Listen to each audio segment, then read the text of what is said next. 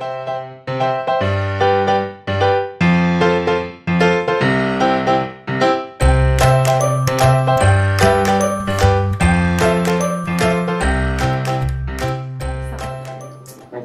well, I'm originally from Scotland, and I have lived and worked in many places.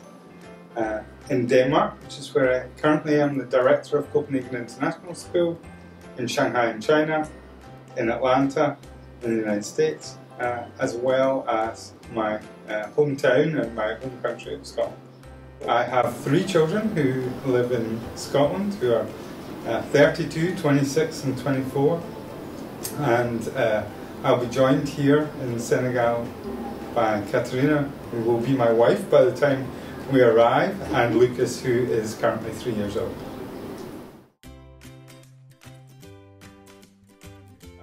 Well, I actually started my career in hospitality management and working in a 5-star hotel in Edinburgh.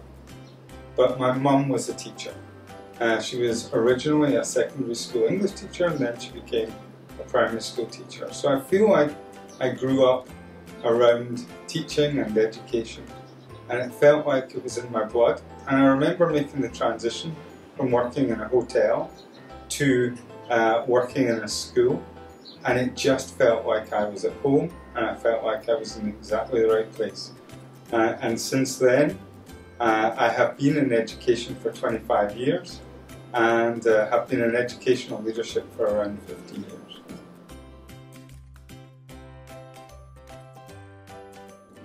So I was very happy as director of Copenhagen International School. It's a fantastic place to live and a fantastic school to work in. But it was International School of Dakar, ISD, that really lured me away because of everything that's happening in this school.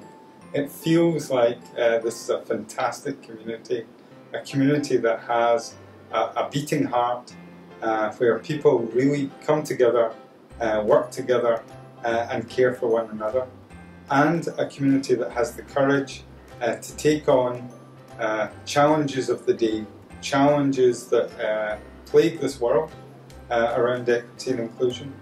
And I'm really excited to be a part of a community that's brave enough to really make inroads in those aspects. So the school really excites me, and since I've been here in Senegal for a few days only, I've received a very warm welcome, and I'm very impressed by everything that I've seen so far. Really looking forward to the adventure, really looking forward to being a part of this community and leading this school.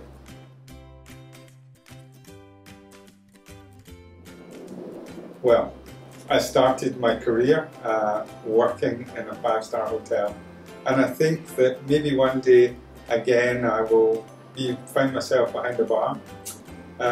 If not, I would have loved to have been a rally driver, and, just because of the excitement and so on, but I'm not sure that I'm as skilled as that as I am leading an educational institution.